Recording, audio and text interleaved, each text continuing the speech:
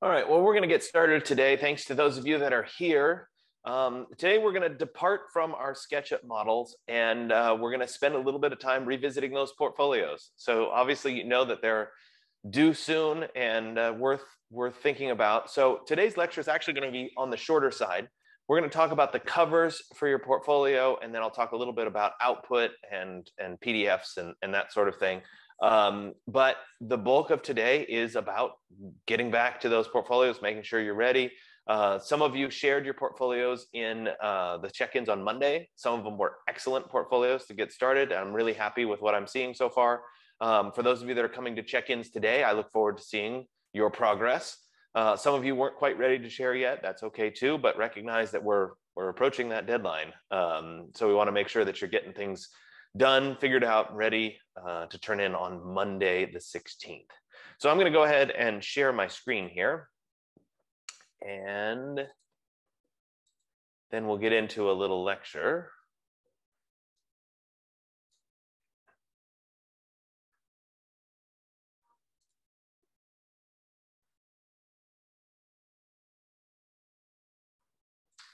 All right, so we're going to talk about portfolio covers and a little bit about binding options, though this semester, obviously, since we're remote, you're only turning in a PDF and you're not actually going to print it out and bind it. But I still think it's worth thinking about because sometimes you want to chronicle your work. You want to be able to have that portfolio sitting on the shelf and go back and revisit it down the road, or to be able to, I don't know, show your mom or dad or your friends or what have you. Sometimes a printed version is kind of fun. So we'll talk a little bit about that as we go forward. So first off, what fundamentally belongs on the cover? Well, to me, there's one thing that's absolutely critical that you have on your cover, and that is your full name. Let's see if I can.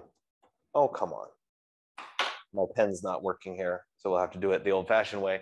You want to make sure that you have your full name somewhere on the cover. I'm showing you here on the right an example of Alex Holgraff's. And he does, of course, have his name listed right there. To me, it's a little hard to read. I think maybe brightening that up would help. But this also could be a draft because he shows a lot of draft and in-process work. Beyond your full name, you can include other things like portfolio or design portfolio, architecture portfolio, selected works, or something like that. You could also include a date range. Now, sometimes when you're working on a portfolio for, let's say you're applying to grad school or something like that, sometimes there's requirements about what goes on the cover, option 2 candidate or whatever, in which case, obviously, you would add that to the cover. But to me, the fundamental thing that belongs on there is it has to have your name on it. Because, of course, this is the story about you. So let's look at some examples that are text-only examples. And I've pulled these and I've culled these from a variety of places. This one technically has a little bit of a logo on it. But essentially, it's just your name, a name, and architecture portfolio.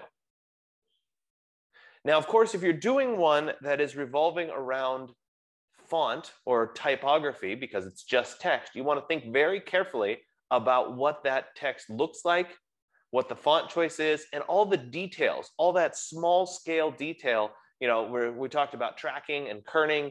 All of those kinds of things really matter when we're looking at just this small amount of text on the cover. Now, if you have a really cool signature, maybe that's a cool place for this to go. I would never put my own signature on it because I actually don't like my signature at all. So it would obviously involve having something that was graphically interesting. And this one is particularly nice, of course. This one actually makes sense because it looks more like a web page, and notice that this is a web design guy. So it makes kind of sense that this would look like more of like a web page. It's just how it's centered and the way the text is set up. But the font choice is very carefully considered, and you've got a little bit of a logo there. Another example here, you do have the name. It's way down here in the bottom. To me, that's a little bit wrong in the hierarchy. I think your name should be a little bit bigger, maybe flipping architectural portfolio, and the name would be a good idea. But again, another example. Another example here, I would imagine that this flow line carries through in the portfolio. I would also imagine that this color of yellow tends to follow through the color as well. These little vertical lines that divide creativity, simple, and detail, to me, get lost. They look like capital I's. And I think in this scenario, you need to change that up a little bit so that they're blatantly obvious. So they need to be a little bit bigger, maybe a little bit thinner, just something that makes them not look like the letter I. So let's look at more examples that have text with an abstract background. So what do I mean by an abstract background? It could be a photograph of a model that you've worked on. It could be a design. It could be a pattern. It could be some kind of a watercolor that you drew. These are backgrounds that you can't really tell what they are, but they lend some credibility to your design abilities. So in this case, the design portfolio has this kind of laser cut shape that's been assembled. It's kind of a carefully considered model. It's got shadows. It's kind of an interesting take. And it gives us a little bit of a sense of what this guy might be about. Another example here with kind of the mesh object.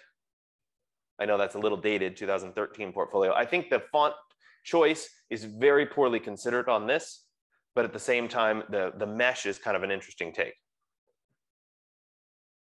We got the ink splat with portfolio.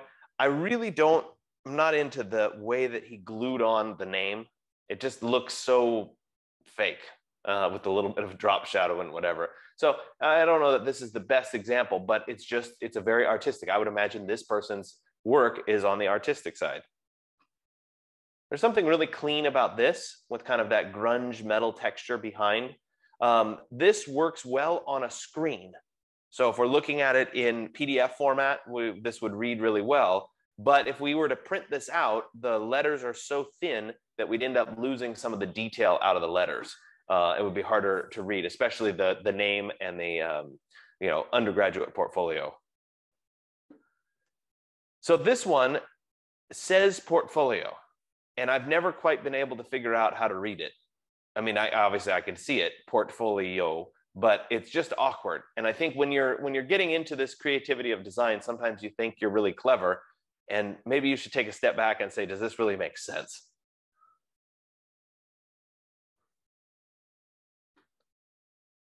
Another example here with the blueprint kind of behind. I'm not a huge fan of the color tone of the blueprint, but at the same time, this certainly shows a breadth of technical knowledge. Now, this also brings up a point in that I've actually had this happen in the past. The last thing you want to do is use somebody else's work as your portfolio cover. I've actually had students who've done this, which makes no sense to me. You don't want to pass off somebody else's work as your work because it's not the story of you. It's not about you in your portfolio anymore. So if this person actually did this technical drawing, it's a beautiful cover. I think the colors are a little off, like I said, but the technical nature of the cover or the drawing that's on the cover lends itself to a credibility of you as an architect, which is really nice. Now, if you just borrowed this from Google or something, that would be a very different story because it's not about you anymore. So make sure you're using your own work when it comes to these covers. So this one actually should have been in the text only category, except that it has this background of brushed metal. This obviously being printed on a sheet of metal and being a bound portfolio rather than a PDF version. But you could do something similar with a texture behind. I like this kind of abstract cover with these triangulated shapes and shadows. I think it's working really nicely. The care with which the text has been defined by that vertical line is good. Notice also that this vertical line is very clever. It's hidden as in the white, obviously, but also in the shapes. We've got a little bit of a vertical line happening there. There's also a little bit of a vertical line happening here. And given that, I wouldn't be surprised if these are the two main parts inside the portfolio, where this is that 1/3 line. So you would have content and text, or that this is a flow line that appears repeatedly. So it's a subtle indicator of something that's happening in the portfolio, which is kind of nice. This example here uses just a concrete texture background. If you were a person that was particularly interested in material science, and how materials were used in construction and in architecture, it might make sense to use this kind of a material background. They've got a nice gray bar that kind of highlights the text in the portfolio, et cetera. And of course, it has the person's name. and year and what they were, the school they were attending, Montana State. This person is more into urban design and planning, so showing a kind of a photograph or a drawing of, it's almost a kind of a Noli plan of Rome, where we've got the blocks that represent the buildings at a particular citywide scale. It makes sense that this would be an urban design or a planning student. This one's oddly intriguing because of the little bit of 3D model. I think one of the things that's clever about this is the way that the shadows make this part of the image three-dimensional, but by the time you come over here, that's now flat. So you're getting kind of both. You're getting a little bit of three-dimensionality, but you're also getting kind of a flat drawing. If you were to cover up the 3D part on the right, you put your hand up and cover it, it would look just like a flat piece of paper. Likewise, if you put your hand over on the side, it would look like it was all three-dimensional in that kind of white background. This one's kind of interesting. I'm not sure what this person's representing. This would be a full spread where the seam of the book would be about here and it would fold around itself. So it's a little bit of a different take on it, but interesting nonetheless. This one has the cityscape, the skyline. I'm not sure how the skyline really represents the student or the designer, but maybe they're from Seattle or something and that somehow ties it all together. This was obviously a trend for a while with the skylines and stuff. I'm not a huge fan of the drop shadows on the text in here. And actually, for the first time, I'm just now noticing that this is a pencil. I never saw that before. So it's just a different take and a different look. Here's Alex Holgraff's. I think his examples are particularly nice. They're subtle. They've got enough detail of a bit about who he is as an architect with a little bit of a showcase, mostly text, but kind of abstract enough to create interest, but not to give you too much. There it is, folded all the way out. Now, those examples were all abstract backgrounds. Now, when we get to work backgrounds, this is drawings that you've done that are like kind of showcase pieces of your own work that you end up including on the cover. This was a full laser cut. But this is a particularly good example. If I was this good of a sketching person, showing a sketch like this on the front might be a really beautiful way of demonstrating who you are. And so in this example, the sketch is a stunning, really nicely, carefully considered sketch. It's compositionally well set up. You've got a nice diagonal here. The whole thing is just working really well. The fact that it's centered on the page and the portfolio all lines up right there, it's just really nice. That being said, by putting a sketch on the cover of your portfolio, it's also a way of kind of saying, hey, you're a little bit old school. You're not afraid to sketch. You're not afraid to draw by hand to get your ideas out. And that categorizes you a bit. So if you include a 3D rendering, you might be categorized as somebody who only uses the computer. So you want to think about what that's telling the person who's looking at your portfolio as well. This is a photograph of a model that was made, right? It's kind of abstracted and over-processed a bit, but it's showing the kind of work that this particular person works with. Another example here with kind of the 3D model that's photographed in the high contrast black and white with the light source. It's kind of a unique setup for the portfolio cover and certainly has some interest grabbing potential. This one uses a photograph of a cityscape. The red background is it's always thrown me off a little bit. I'm sure there's a purpose for it, but it's just a little bit different. This one is excellent as well. It shows a certain level of process. The way that the trace paper is laid out and photographed is just wonderfully done. Again, it's a very sketch by hand setup. It's like, this is my process. This is how I work. And that's telling a lot about the designer as a person. So it's definitely a nice way of setting up your work, but obviously you have to be comfortable with that.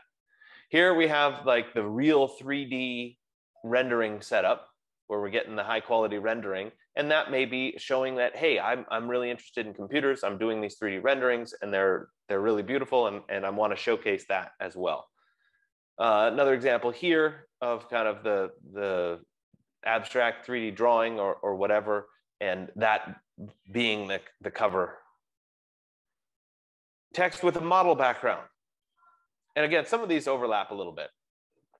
Here we've got just the model that was made, and this then is kind of that corner. I think part of what's really nice about this is the way that they cut out the photograph. So we're only getting just a piece of the model, and the rest of it goes to black as part of that page.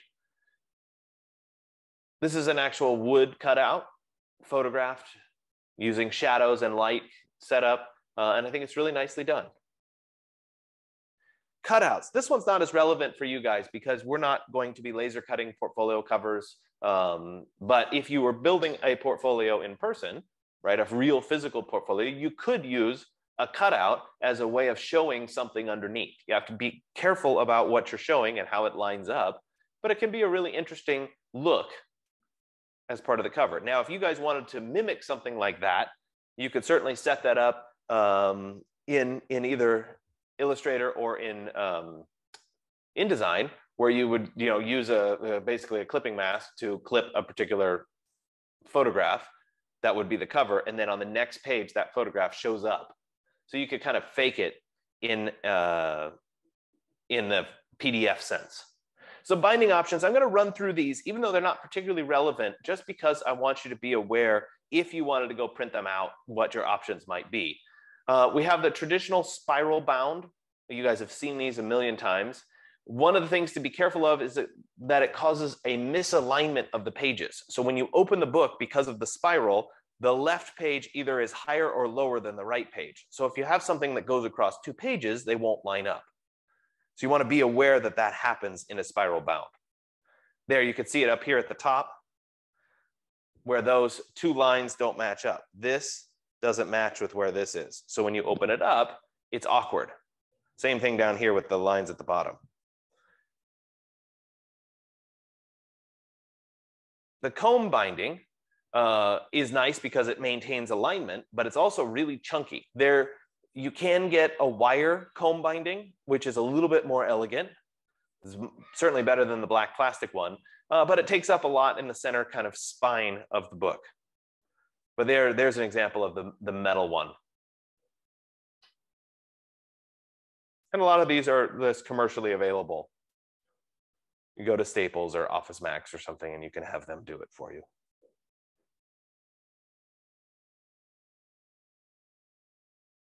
Then you can get into the homemade bindings where you're gluing them together or you're stitching them together. I've had students, when we used to do these in person, do these by hand themselves. And sometimes it's the most beautiful option. You can also send your work out to a print shop and have them professionally bind it using traditional binding, with a spine, gluing the pages together, et cetera, like this one. So you certainly have those options as well. This one has kind of a unique fold to it in terms of how it comes together. So I'm going to go ahead and stop with that for right now. And when it comes to your particular binding options, since we're not actually going to be binding it in the traditional sense, we're not going to go and take it to Staples and bind it, and you're not going to turn it in that way. You're going to be producing a PDF drawing. And when you produce that PDF drawing, I want to point out a couple options. And I don't know, I didn't have this pulled up already, and I apologize for that. Where were we in our previous portfolio?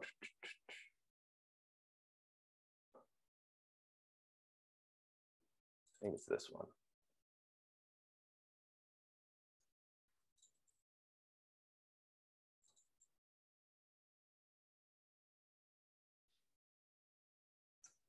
Sorry, I didn't have this one already up for us.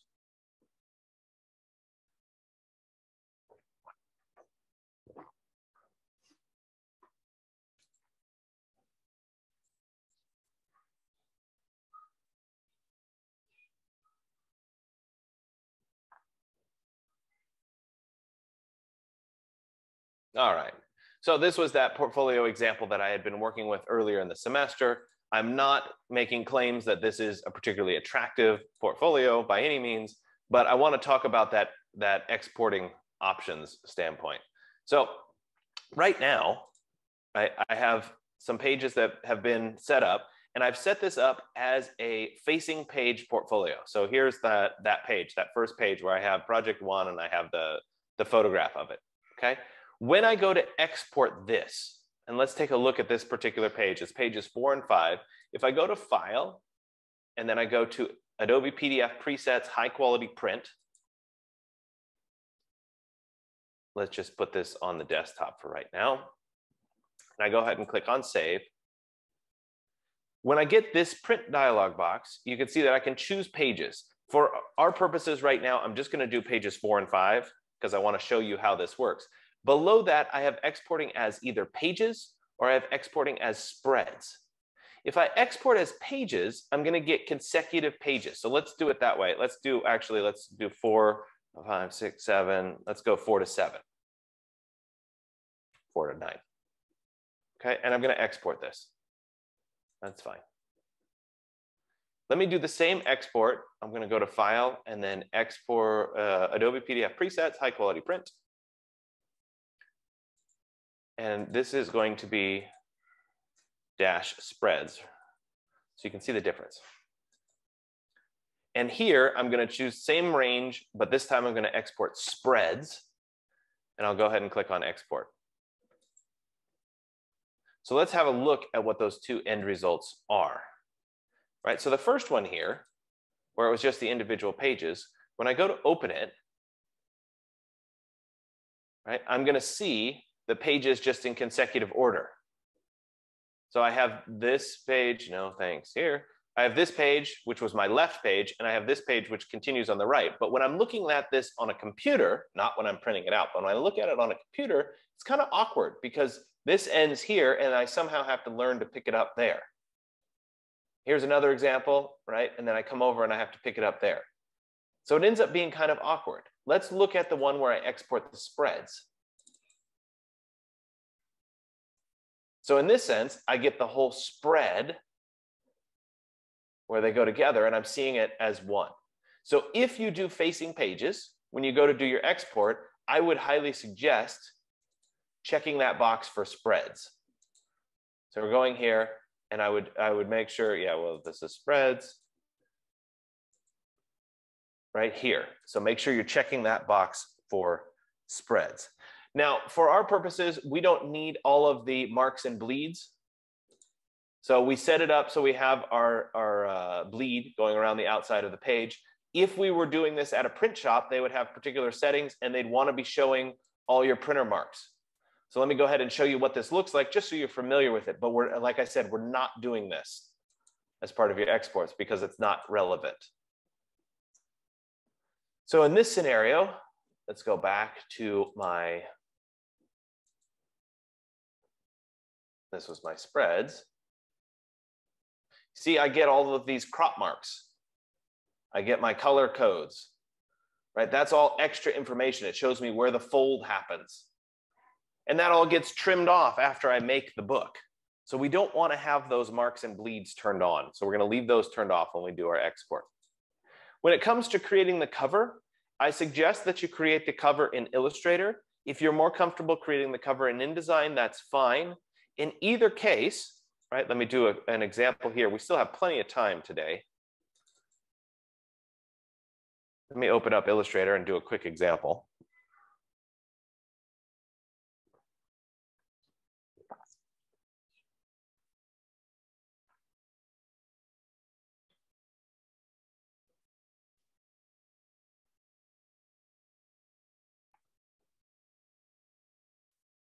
All right, I'm going to do a new document. Oops.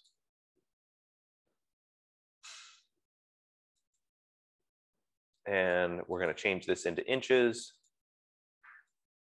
And this is 11. Oops.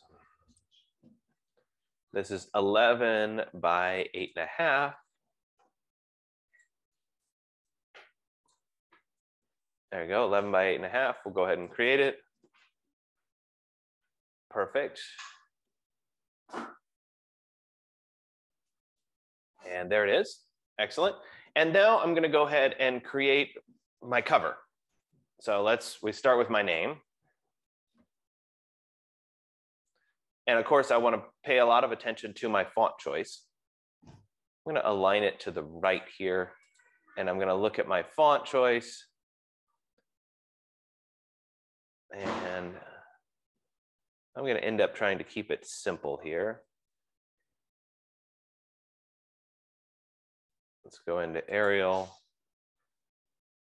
And we'll do that one. I'm going to up the size maybe to 18. I might draw a line below it.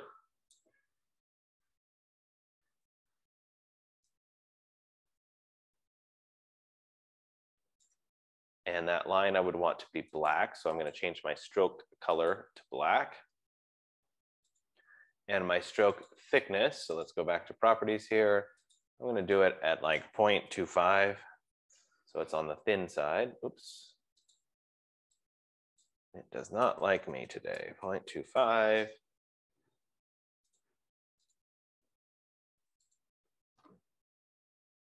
Just tighten those up a little bit for spacing. And let's go ahead. I'm going to copy this and just decrease the size since I already created it. Control C, Control V for the copy. And we'll make this smaller. Let's go to like 10.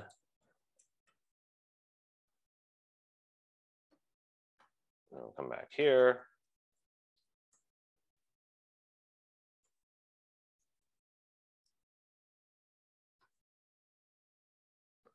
Perfect. And we'll drop this one right below it. Maybe it's like that. Maybe I end up wanting that line to extend all the way from one side to the other. And again, I'm just making this up as I go. I'm not exactly sure how this would correspond to the rest of my page, but let's drop this down a little bit so it's there. Right, and so this might be the start of my portfolio. Actually, it's blatantly awful because these things aren't lining up correctly. They're too close to be. Let me open up the align tool. Use that as our key object. Let's align them to the right. And that's good. This needs to be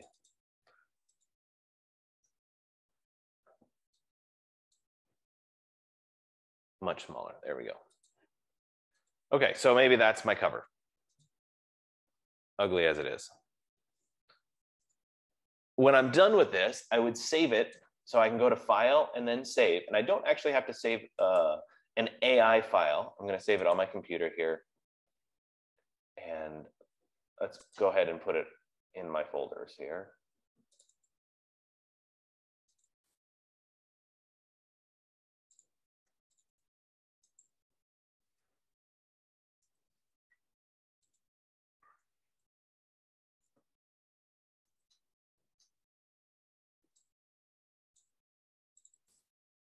Now, under my Save As type, there's Adobe Illustrator, but below that is Adobe PDF.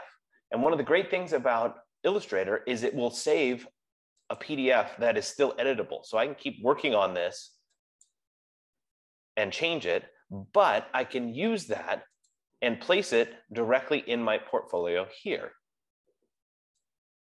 Right, so I could come up here to my first page and I can go to File and then Place. If I can find it, there it is. And let's go to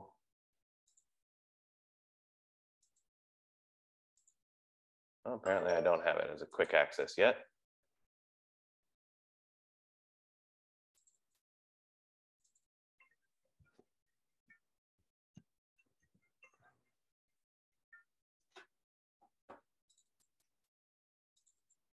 All right. And let's get here. And there it is. And I can drop this directly into my Illustrator file. So we can come in here and I can now have, oh, I should have had the import options. Hold on, sorry. When I go to File and then Place,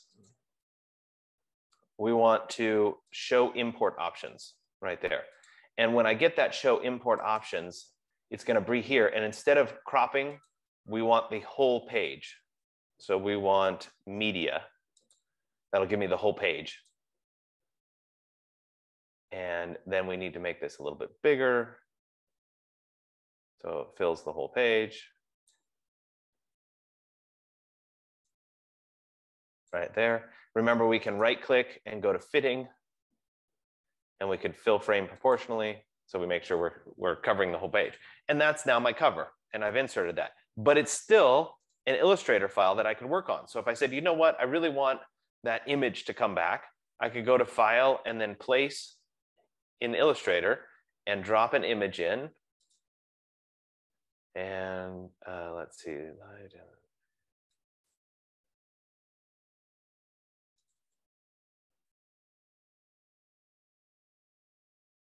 And let's say I have sample files.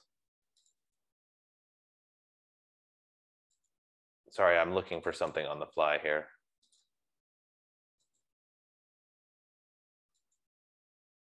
All right, there's a, oh, that's awful.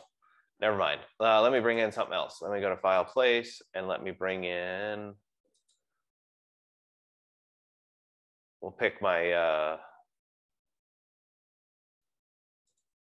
final plan view from last class. We'll drop that one in.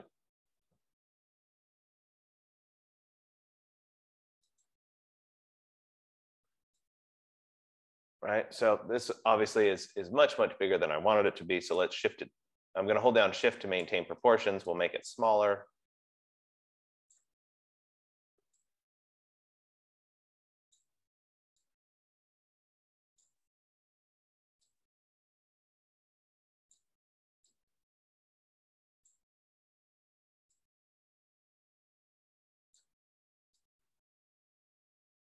Right, there it is. And so maybe I want this to be right about there. Right click, arrange, send to back, so that my text is in front. And now maybe that becomes the cover of my portfolio. Maybe this needs to be a little bit bigger. You know, maybe it's like that. Let's move this over. I don't know, like that. Let's move it up. There we go. So let's say I like that. Then when I go to File and then Save, and I come back over into InDesign, right, I can actually just update this file. I can go into my View, or excuse me, Window, Links, and you see that little triangle there is saying that, hey, the cover needs to be refreshed. So we can come back over here and we can update the link, and now it's going to have that photo on it. So I can use that Illustrator file as I keep working on the cover and decide what this cover needs to look like. Okay, so hopefully that makes sense. From there, it's just a matter of exporting and you're going to get your PDF.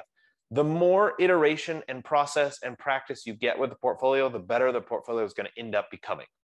So take your time, keep working with it. And as you continue to show it to me, I'll continue to fine tune, really making this a good end product of a portfolio. Okay, so that's what the check-ins are for, both this week and next week. Like I said, today was a short day, so we're going to end lecture now. But I want you to go spend the extra half hour that you have to work on that portfolio. When you come to your check-ins today, make sure that you're ready to share. If you're not ready to share this week, that's okay. Work on it over the weekend. Next week, I really want to see everybody's portfolio. Their turn should. That is a full instruction. We're really coming at that end going forward. All right. So with that being said, I'm going to stop the share and I will let you guys go unless anybody has any particular questions.